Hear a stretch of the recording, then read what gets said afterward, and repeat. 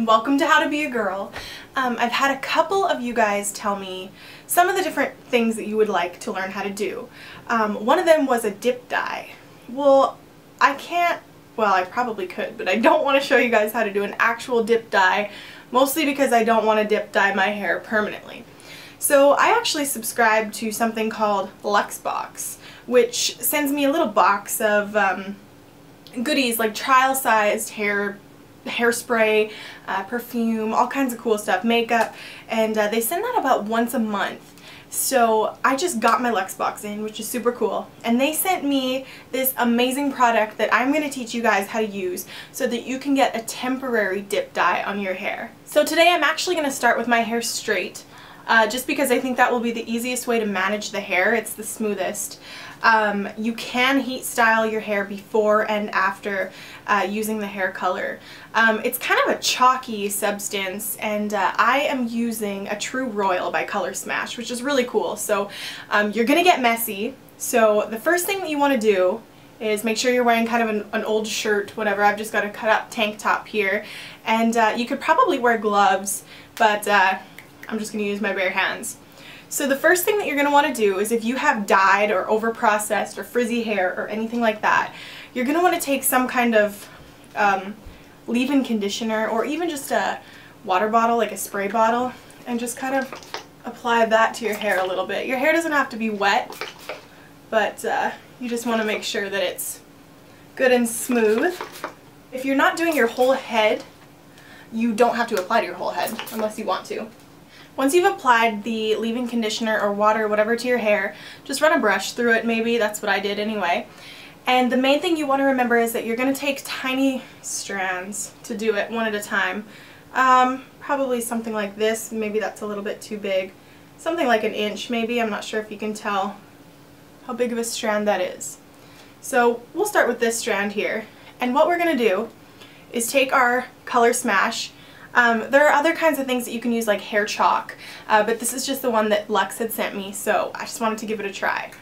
And you're going to take the lid off, and what you actually are going to do is, this is going to be hard just doing it into the camera, but you apply it right to the hair, so wherever you want it to start, and just kind of hold your finger to it and slide it all the way down. So you guys can't see that because I just did the back of it, but you just kind of turn your hair, and I probably look cross-eyed doing this too. Just turn your hair until you've covered all of it with whatever color you want. You could even do an ombre effect, but I'm going to start with just this. Okay, so once you've got the color however you want it on your hair, you're going to take your hairspray. I'm using Moroccan oil hairspray just because that's what I have in my bag. And you're going to spray it to keep it in, and make sure it's about 6 inches away from your head. This is just to keep in the color. And once you've sprayed it, you're going to take a brush or a comb. I'm just using a plain old comb.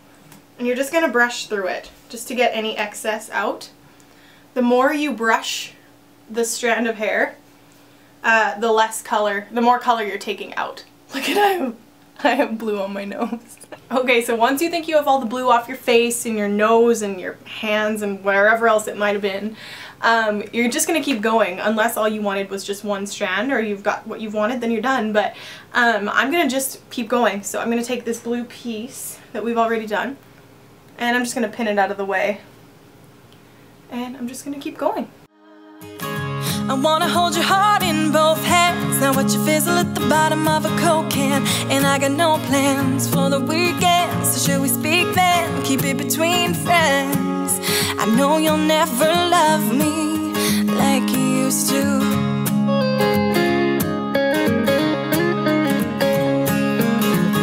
There may be other people like us who see the flicker of the clipper when they light up flames. Just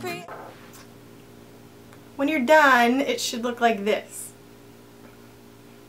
War paint. I feel like Kesha a little bit. So if you styled your hair before, you're almost done. I'm just going to take a brush through it. It's a little bit tough to comb this stuff out, kind of. It's not the nicest natural texture of hair, to be honest, but it does look really cool. Probably the hairspray doesn't help. So I just did kind of the front pieces framing my face because I just had a trial size, I believe. So I think what would look really cool is taking like a blue and a pink or a yellow or something, two kind of contrasting colors.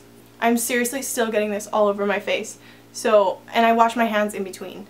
Just so you guys know, it's gonna get messy. This stuff, I'm not gonna touch my face. That's I look like a Smurf. Okay, so once everything is in your hair and you've brushed it all out and it's styled the way you want it, you're pretty much done.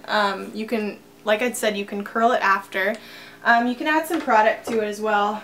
I got a really awesome Moroccan oil gift set for my birthday from my hairstylist actually, so I'm just using some curl control cream just because it kind of tames some of the static.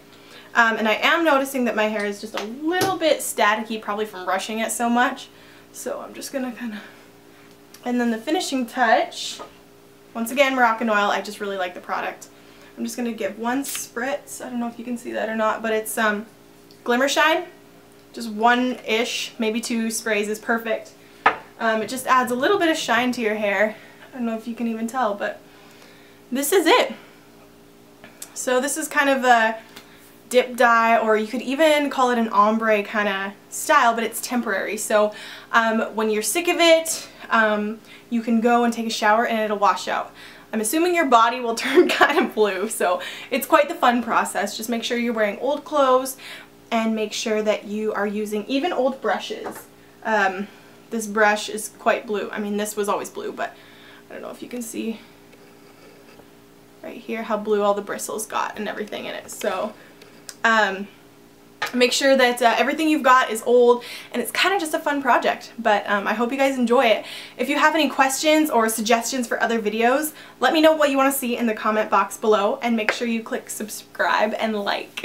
Thank you guys so much. Have a great day.